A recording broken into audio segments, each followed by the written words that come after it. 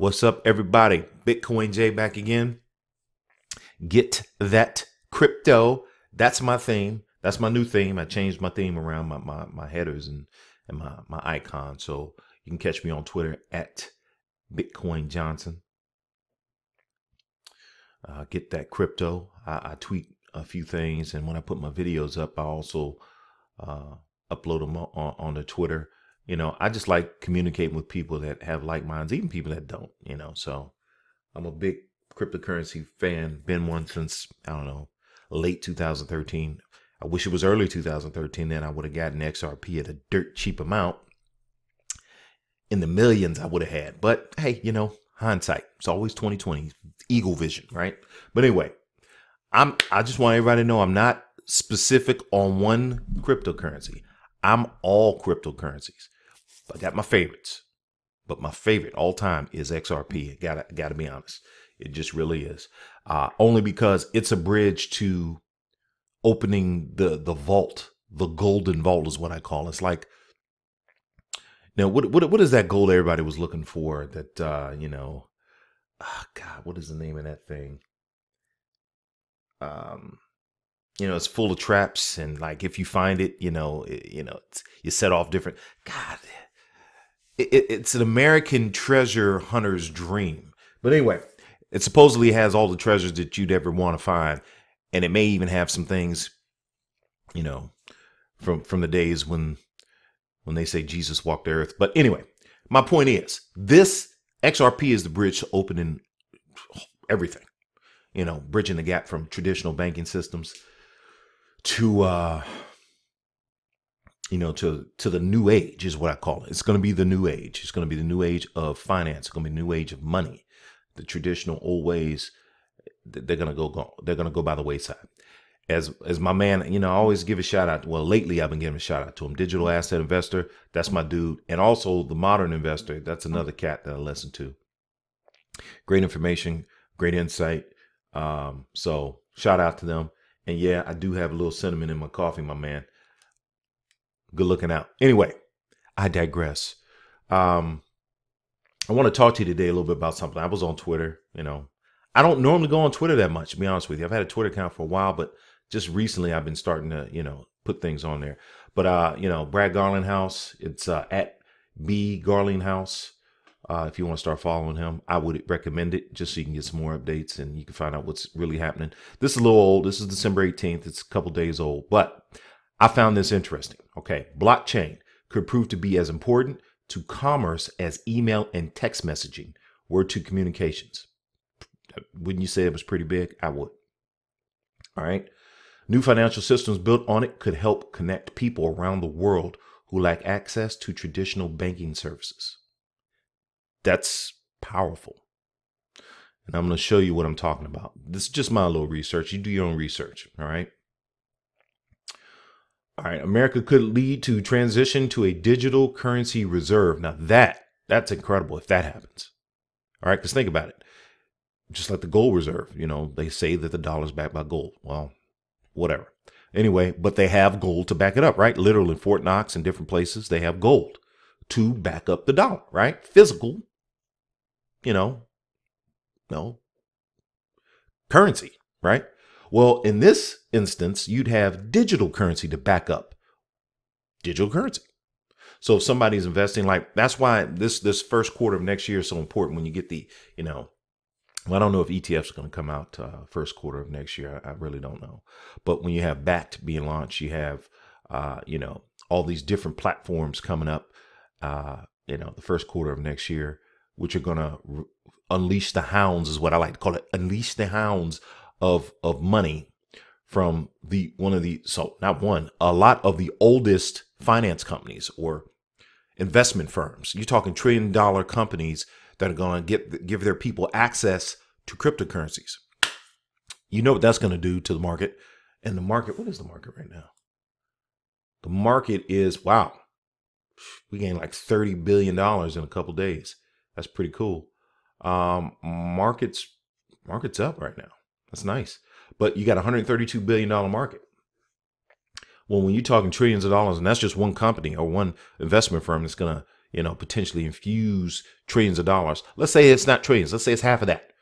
Well, you're going to quadruple the market share. So think about it. That's going to raise the price of every cryptocurrency. So whatever you're holding is going to increase in value. So I advise you, I'm not an advisor.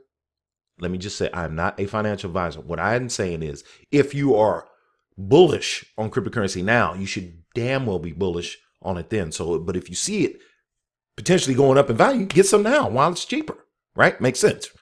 But I am not a financial advisor. You do what you do. Don't be mad at me if you lose money. I'm not going to be mad at you if I lose money. Fair? All right, let's shake hands. Let's shake the air hands. All right, cool. Air bump. Boom, gotcha. All right, let's get back to what I was saying. Now, the United States has the opportunity to incubate technologies that could enable a digital transitional currency of the future. Now, and this is just me thinking. I'm thinking, well, how many people are there in the world? Number one. All right. Everybody has it. I'm going to let you guess. I'm going to give you a couple minutes. How many people in the world? All right. And it's increasing about a second, which is crazy. Believe me, it is. You're going to see what I'm talking about. But put it in the comments what you think. Now, obviously, you're going to research it and give me the right answer. But let's go ahead and check this out. So current world population. By the second, all right, you got 7.67 billion people on Earth.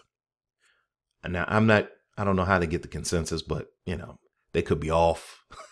I'm guessing it's within a billion, give or take a billion, but that's pretty cool. All right. You got 7.6 billion people in the world.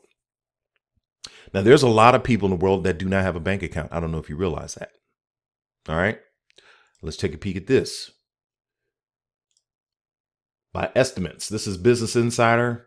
And this is a year old, so this is a little off, but it's not off by much. The world's 2 billion unbanked. 2 billion people are unbanked in the world. All right. 2 billion people worldwide do not have a bank account or access to a financial institution via a mobile phone or any other device. But between 2011 and 2014, 700 million adults became account holders, and the unbanked population fell by 20%, down from 2.5 billion. That's according to the World Bank's Global Financial Inclusion Database, based on information from more than 140 countries. That's impressive that they were able to get that information together. But it's sad because 2 billion people don't have a bank account. What's even more sad is the fact that it's so old and archaic that most people. Well, look, let's see what they say. And I could be wrong. Here we go.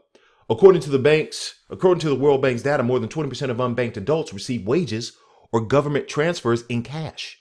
And many people in developing countries pay bills and school fees in cash. So in 2015, Working Paper said government and private companies have a pivotal role to play in reducing the number of people who are unbanked.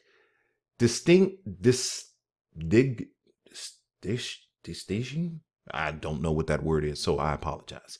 Distinguishing payments is said. You guys are going to murder me in these comments. I'm cool with it. It said would also help empower women and encourage their economic participation. Financial inclusion has been as key for reducing poverty. Financial inclusion has been seen as a key for reducing poverty. Absolutely. 1,000% agree. Bank accounts have an important part to play in the founding and expanding of businesses, making transactions more efficient, secure, and transparent, and managing savings. However, savings and accounts do not necessarily reduce inequality within a country. And some of the richest countries in the world have the widest gaps between the rich and the poor. The World Database shows. All right, I'm not going to read everything else. I'll try to remember. I always say this. I say I'm going to leave a link in the description. I forget sometimes. I'll leave that link. But you guys can do your own research. My point is, you got 2 billion people that don't have a bank account. And you got, what is that? More than 20% of the unbanked get paid in cash. So what are you going to do with the cash? Physical cash, where are you going to put it? You're going to keep it in your house, under your mattress, in your mattress. So if the house burns down and money's gone, someone breaks in, they steal your money. What do you got? It's not FDIC insured.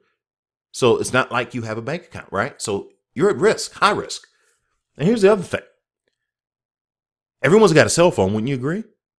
Pretty inexpensive nowadays. Used to be back in the day very expensive. So How many people in the world have a cell phone? Well, let's take a peek. Our number of mobile phone users worldwide from 2015 to 2020 in the billions. All right. Now this, how old is this one? I'm not sure of the age of this, these findings, this stat, but, oh, it's 2018. So I don't know what month, but anyway, check this out. 2015, there were 4.15 billion cell phone users, right? We're in 2018. It rose by about 4 billion, 4.2 billion.